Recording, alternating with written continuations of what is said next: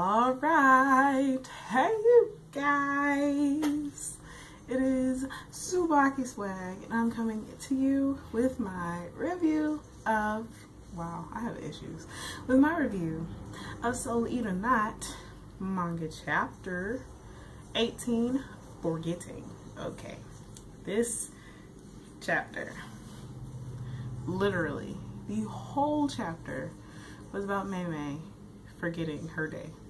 Literally, like the whole chapter was about Mei forgetting what happened like the day before. And Mei is my favorite character in this whole series, but this chick has some serious issues to forget literally everything all of the time. So pretty much, long story short, she's like has all of this like propaganda on, and she has a bag full of money and she doesn't know why. She pretty much, long story short, it turns out that she was jogging and this dude stopped her and told her that she would get more exercise if she pulled a cart while she was jogging. So she started pulling the cart while she was jogging, and then she turned the corner too fast and pretty much ruined everything on the cart.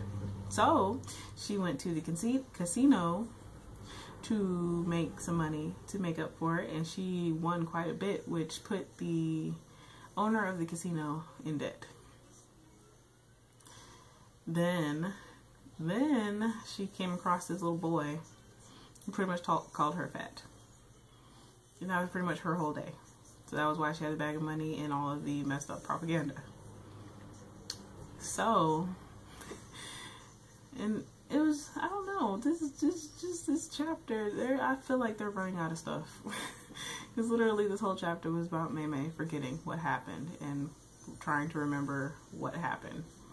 But it was funny. Mei is hilarious. Like I said, she is my favorite character, but still, it just sounds like they're running out of stuff to write. But I will still read every chapter because Soul Eat or Not is just that funny. It's funny to me. I like actually reading stuff that's funny.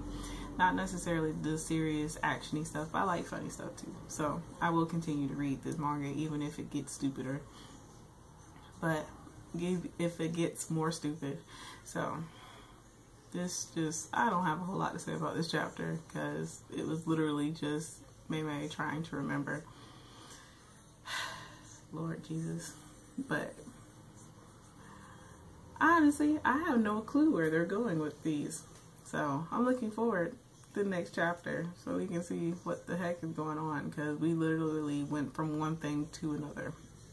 So this shows that it can literally change at the drop of a hat. So I would love to hear what y'all think is going to be happening next. Going back to the main story, I would love to hear what y'all think is going to be happening coming up soon. But as always, please remember to comment, rate, and subscribe. And this is TsubakiSwagg saying adios.